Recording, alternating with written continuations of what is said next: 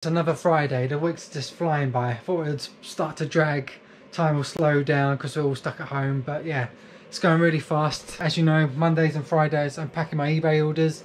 Got 21 on eBay and 1 on Amazon. A nice good mix of orders today. Got high value, medium and quite a few low value, which tends to be the trend at the moment. But still, orders are coming in, I'm getting that money in, flipping it over. Got a nice lot of stock. So that'll keep me busy for the next few weeks, so looking good there. So let's get this GoPro strapped to my head and see what's sold.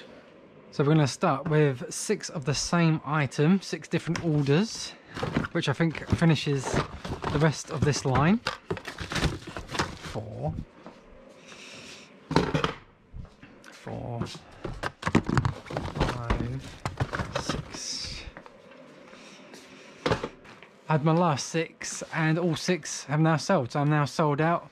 They've gone for between £8.50 and £9.99 each. All depends on if I send offers out to watchers. So this one was bought by a subscriber, Jamie. He wants me to say hi to his 11-year-old son, Alex. So yeah, hi Alex, thanks Jamie for the order, really appreciate it. This separate one without the packaging, which is slightly cheaper. So yeah, thanks again so much, really appreciate it. Helps support me and the channel obviously. And this will be on its way safely to you today, so hopefully we'll be with you early next week to mid next week. Thanks again. Just checked my messages and actually got a second subscriber sale from one of these watchers, and this one's going to Ron. Send a nice message, so thanks again Ron, really appreciate it, and that'll be again on its way to you. I've ventured into the loft and I've sold yet another item from up there, and it was this massage chair. Really nice thing, gave a good massage as you could tell from the video when I was testing it out. This is Bauer, I think that's how you say it, Shiatsu massage chair. This vibrates, these give you a rolling massage, this goes in your neck. Yeah, it's a bit of a massage sensation. These brand new, they're like nearly £300. It's quite an expensive brand. I got this originally again a couple of years ago. Amy kept it, she used it for a little while, she was having problems with her back when she was working in the office. I think I got this originally for about £5 at a boot sale, like them 3 years ago, however long it was. And it went fairly quickly. 2 or 3 days it took to get £50 plus the postage. So really good markup there. Bit of a pain to pack because it's an awkward shape, quite long, quite heavy. Got to be careful that these don't get knocked and break.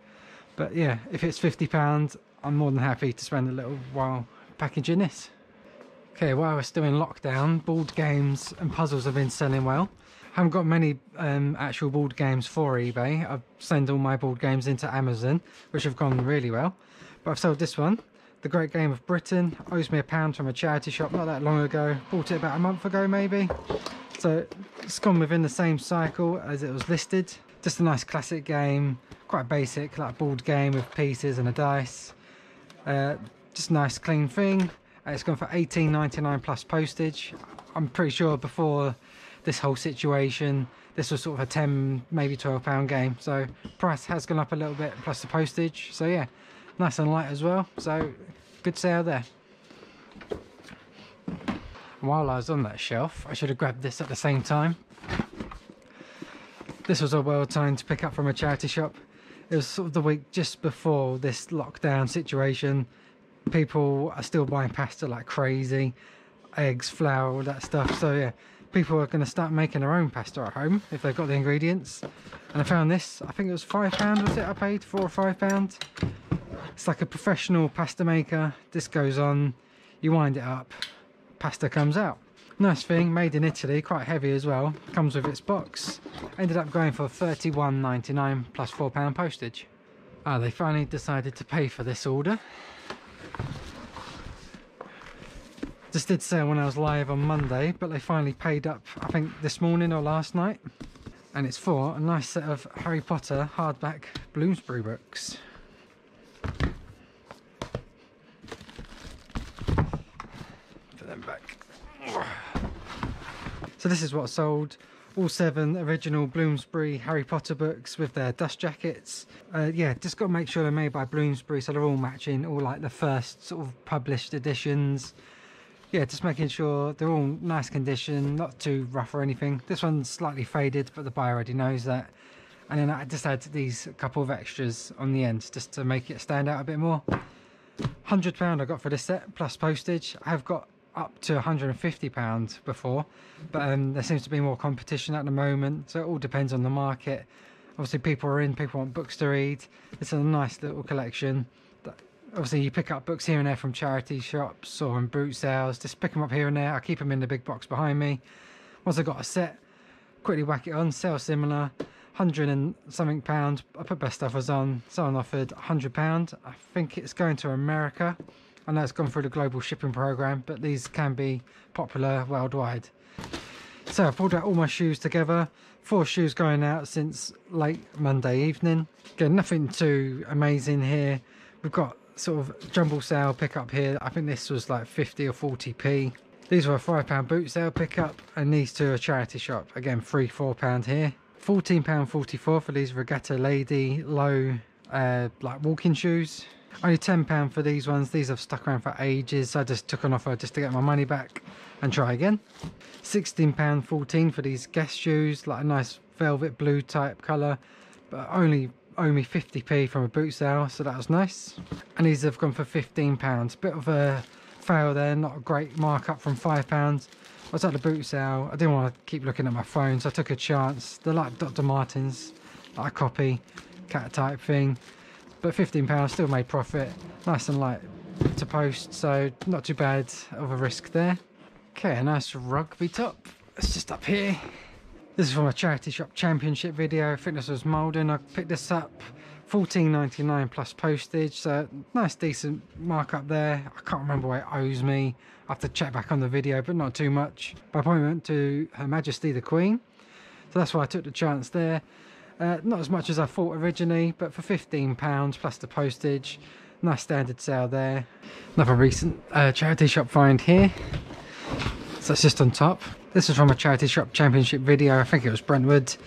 £10 into £34 plus £5 postage. Quite a heavy thing, which is why the postage is a bit more.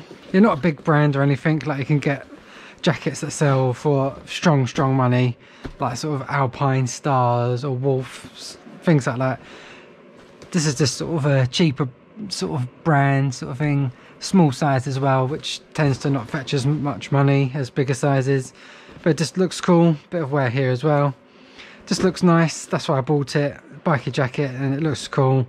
Just bought it purely because of the looks, and it's returned a nice little profit there, so happy with that one. I love this next item. I'm surprised it took so long to sell actually.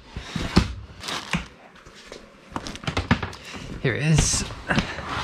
This has been sitting around for a long time, but this is my tip of the day. If you have got an item that's lingering around, just change something about the listing on eBay. With this one, I think this was my picture here, just a normal hat with a Budweiser sign, and that's probably why it hadn't sold. I changed the picture, you'll see on the screen here.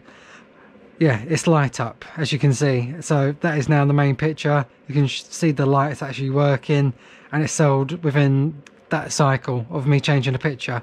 I've gone from selling sort of a normal hat, I've showed what it actually does, and it's sold strong as well. £25 plus postage, and this owes me £1 or £2 from last year's boot sale. I'll actually put a battery in now and show you what it does. It just takes a 9-volt battery in here. You can see all the wires going on. Quite a fragile looking thing, but just plug it in, and then there is an on-off switch as well actually. Here we go. Look at that. I don't know if you can see that properly. There you go. And you can turn it off and turn it on again. Really cool thing. Bargain for £1 at the boot sale, or at most £2 I think it was. This was a Facebook pickup. Took a chance with this one at £5. It was only local, so it wasn't far away at all. It's been on for 2 or 3 months. It's just a sharp, like a vintage ghetto blaster. I love finding these out in the wild. They're just so cool looking. But the only thing with this, the tape wasn't working. I'm pretty sure I could work out how to change the bands and everything, but I wasn't messing about because this wasn't worth as much as I thought and what I've got before for similar ones. This is the Sharp GF 8080. I ended up getting £23.99 plus postage, which is quite low, but is technically faulty. The radio still works, but obviously there's no CD, so it's literally just a radio that looks cool. So shame about the tape. So again, it just shows if an electronic's not fully working, you can still make a profit and still get your money back. Yeah, I just love how this looks. So cool. Nice. Okay, we're going up here now to the small electronics, and we're getting this. Remember these back in the day? This is a pager. I think it was made by Philips. Yeah, Philips Zap Word Zap pager. I thought it was brand new in the packaging when I first got it, but it has been opened. I thought it was new, but it has been opened. You can tell because there's wear and sort of marks on it. Really cool little thing, and it's just extra cool that it did have its packaging. I think that's what helped sell it. This owes me £2 from my local charity shop, so nice and cheap, and it's gone for £17 plus postage. I tried higher, I think I was trying at 35, but obviously you can't really use these now, I don't think. I'm not sure if you can or not, but this is more of a collector's item. But yeah, not a huge collector's market, which is why I've brought the price down gradually. But yeah, it's gone for £17 from £2. Nice and small and light, not too shabby.